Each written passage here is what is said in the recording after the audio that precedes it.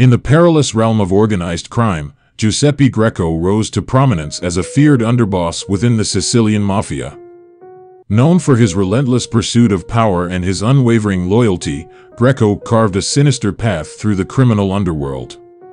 His weapon of choice, the notorious Kalashnikov, became a symbol of his merciless nature, sending shivers down the spines of his rivals. However, the labyrinthine landscape of crime concealed unforeseen dangers, and as September 1985 unfolded, a deadly ambush ensued, claiming the life of the once feared underboss. As rumors swirled, the legacy of Greco stood as a cautionary reminder of the inescapable perils that accompanies a life of crime.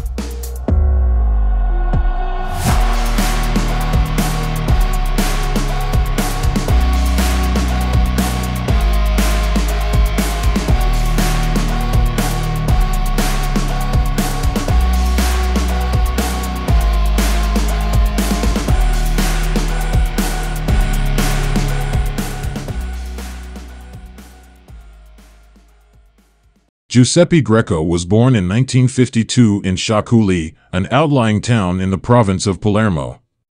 His father was also a mafioso nicknamed Scarpa, Italian for shoe, hence Giuseppe earned the moniker Scarpuzzetta, or Little Shoe.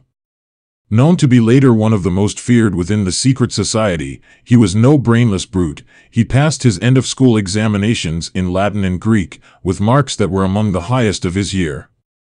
He began killing at the age of 16, and just before each murder, he would frequently sniff cocaine.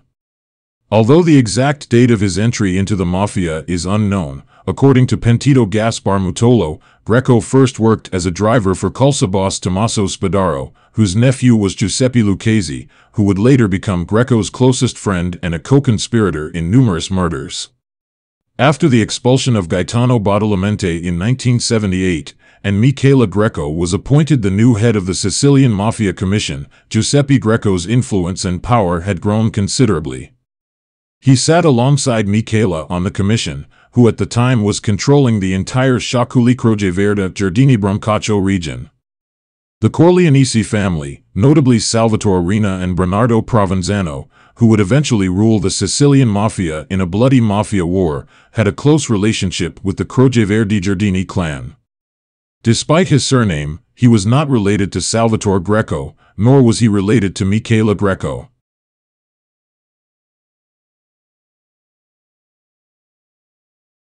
During the Second Mafia War from 1981 until 1983, orchestrated by the Corleonesi, Giuseppe Greco carried out dozens of murders and was notorious for using his Kalashnikov and became Riina's favorite killer.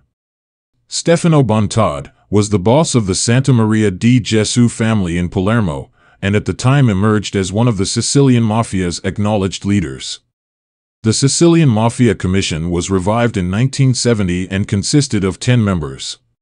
It was initially headed by a triumvirate of Gaetano Badalamenti, Stefano Bontad, and Corleonesi boss Luciano Leggio. However, Salvatore Riina would officially represent the Corleonesi.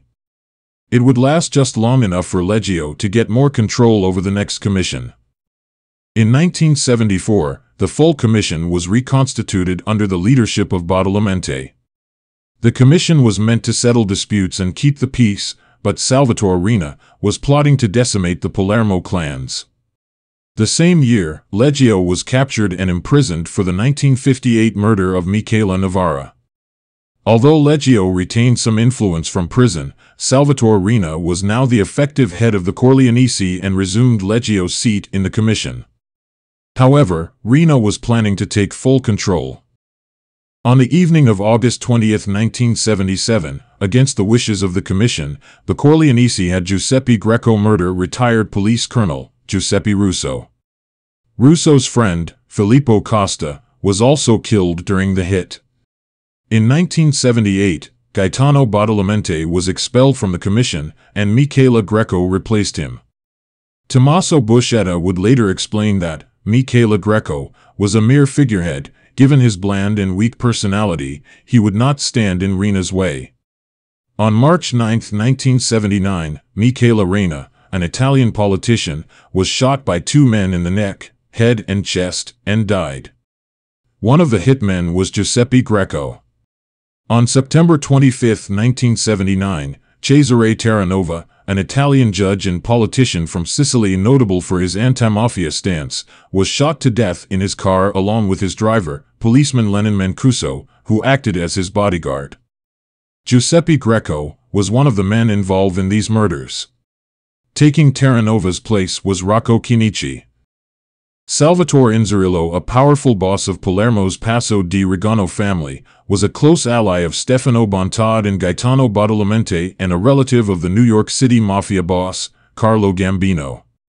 In the late 1970s, the Inzerillo family and Stefano Bontad made up a group of Sicilian Mafia heroin dealers, and John Gambino served as the point of contact in the country as well as the destination for their shipments of heroin, which were made in Sicilian laboratories using Turkish morphine base. By the early 1980s, the Commission was directing the entire heroin consortium.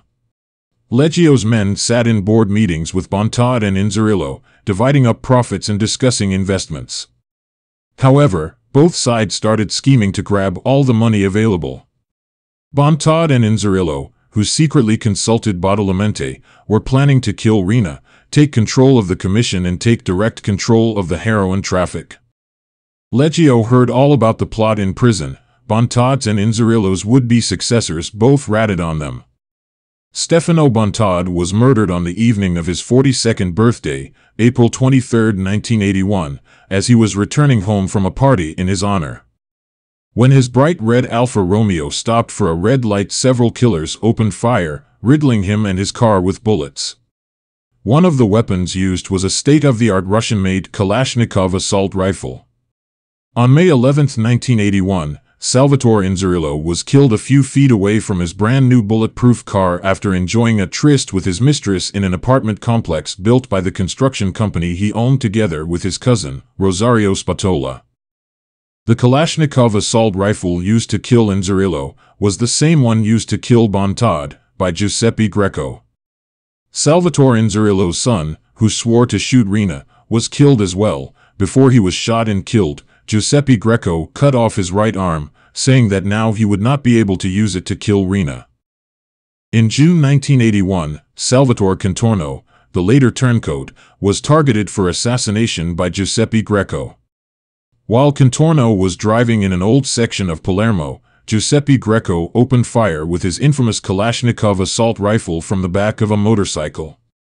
Contorno ducked into the passenger seat to protect his son without losing control of the car as the windshield shattered on top of them.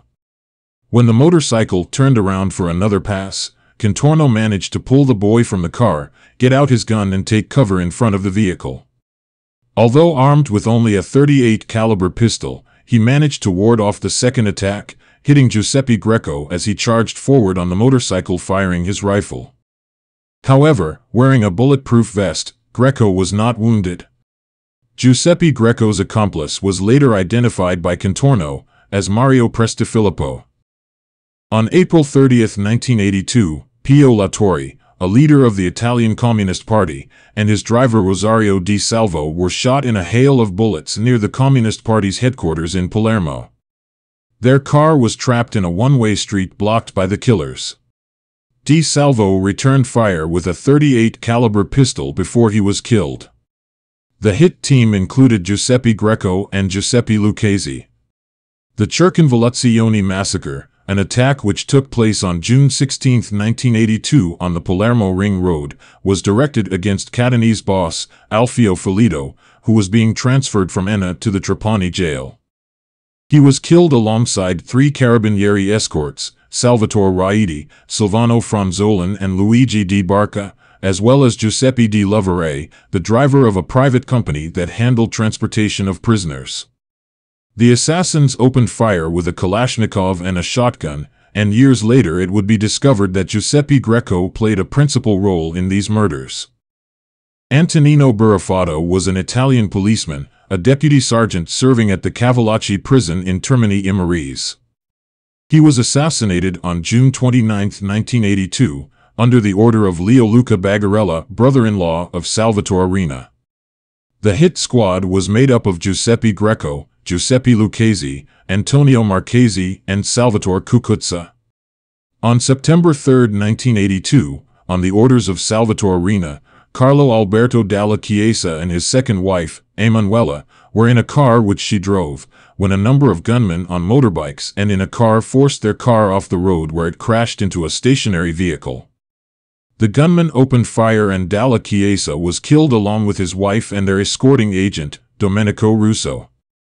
The lead killer was Giuseppe Greco, and this murderous event was named the Via Carini Massacre. Filippo Marchesi, a leading figure in the Sicilian mafia and a hitman suspected of dozens of homicides, was the boss of the mafia family in the Corso dei Mille neighborhood in Palermo. He and Giuseppe Greco often joined forces in the same hit squads, including the ambush of Salvatore Contorno. They were believed to have played leading roles in the Christmas massacre in Bagheria on December 25, 1981. Together with a squad of several men, they opened fire on a car in downtown Bagheria carrying 3 leading figures of the local mafia. The wild hail of bullets killed an innocent bystander, and the hitmen ran out of ammunition before they had completed their mission. They were forced to drag the one surviving victim into their car, and after driving away, finished the survivor off with their bare hands. However, sometime in September 1982, Filippo Marchesi was led to a warehouse by Salvatore Montalto. There he met fellow killers Giuseppe Greco, Giuseppe Giacomo Gambino and Salvatore Cucuzza, who quickly grabbed and strangled him. His body was subsequently dissolved in acid, like many of Marchesi's own victims. Calogero Zucchetto was an Italian policeman who dealt with the mafia and in particular collaborated in the search for fugitives who were very numerous at the time. On the evening of Sunday, November 14, 1982, as he left the Colica bar in Via Notarbartolo, a street in the center of Palermo, he was killed with 5 gunshots to the head, fired by 2 hitmen riding a motorcycle while Zucchetto was consuming a sandwich. The perpetrators of the crime were identified as Mario Prestafilippo and Giuseppe Greco. On July 29, 1983, a car bomb explosion in Palermo killed Rocco Chinichi, 2 of his bodyguards, Mario Traparsi and Salvatore Bartolotta, and the concierge of his apartment block, Stefano Lisucchi, as he left the house to go to work. The bomb was triggered by Giuseppe Greco. Antonino Nini Cussera was an Italian policeman who became commissioner in Reggio Calabria and then in Trapani. In 1982, he worked on the streets of Palermo together with agent Calogero Zucchetto in the context of Cosa Nostra's inquiries. On one of these occasions, Cussera and Zucchetto recognized 2 top killers, Giuseppe Greco and Mario Prestafilippo, but they fled before they could be arrested. Among the numerous operations he took part in was the famous Pizza Connection operation in collaboration with U.S. police forces. On August 6, 1985, he was returning home while being escorted by 2 agents, Roberto Antiochia and Natale Mondo, and as they exited their vehicle, they were ambushed by a hit squad. Cussera died inside the entrance hall in the arms of his wife.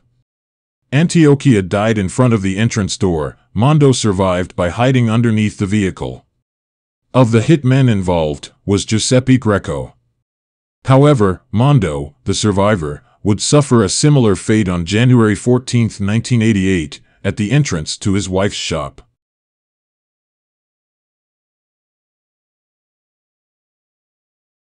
During the Second Mafia War, Giuseppe Greco, thought to be the underboss of the Sciacculli family, was not afraid to expose himself in the front line. Police suspected him of carrying out dozens of murders, and it was he who handled the infamous Kalashnikov rifle that had opened fire on Contorno. He had been part of the audacious hit squad that gunned down General Dalla Chiesa, apparently jumping on the roof of the car in order to aim his Kalashnikov down on the general, his wife and bodyguard. Francesco Marino Manoia would later explain the shifting dynamic of power in Cosa Nostra. He described how Riina had gradually eliminated the killers who had distinguished themselves in the Great Mafia War, precisely because their increased prestige had begun to threaten Riina's own power. With consummate skill, Riina destroyed his rivals by playing on divisions within the families, personal enmities and ambitions, so that he got others to do his dirty work. Riina had Marchesi eliminated by his good friend and business partner, Giuseppe Greco, by appealing to his greed and aspiration. Greco wanted to take full control of the cement company he and Marchesi owned jointly and wanted to prevent a possible challenge to his own leadership. Francesco Marino Minoia said, Giuseppe Greco became a kind of charismatic leader who inspired the admiration and absolute loyalty of many of the younger men of honor. Giuseppe Greco treated Michele Greco like an irrelevant old man, making it clear that he held the real power. Giuseppe Greco had participated with Filippo Marchesi on many murders, according to Vincenzo Sinagra, who later testified about this. For a while, Rina embraced Giuseppe Greco as a rising star and allowed him to overplay his hand in the knowledge that his foolish conceit would create bad feelings among his fellow mafiosi, which could later be used to Rina's own advantage. Greco stopped bothering to attend commission meetings because of his growing disdain for the Cosa Nostra bosses. Giuseppe Greco's men began to worry about the growing rift between their own family and the commission and shared their concerns with Rina. In September 1985, Giuseppe Greco was shot and killed by two men of his own hit squad, Vincenzo Puccio and Giuseppe Lucchesi. Agostino Marino Minoia, the brother of Francesco Marino Minoia, was on the scene, however, not as a member of the hit squad but as an involuntary witness to the murder of his boss. He and another soldier, Filippo La Rosa, were waiting downstairs in Greco's house, while the heads of the family were upstairs talking. When they heard shots, Marino Minoia and La Rosa ran upstairs to find Vincenzo Puccio and Giuseppe Lucchesi standing over Giuseppe Greco's body. Allegedly, Rina ordered that Giuseppe Greco's body be dissolved in acid, whilst in the meantime, he told other mafiosi that Greco was in hiding in the United States. Rumors of Greco's death developed in 1988, but they were only confirmed to law enforcement the following year by mafia turncoat Francesco Marino Minoia. Later, Mario Prestafilippo, one of Giuseppe Greco's accomplices, was shot to death as he sped through the streets of Bagheria on September 29, 1987, on a motorcycle.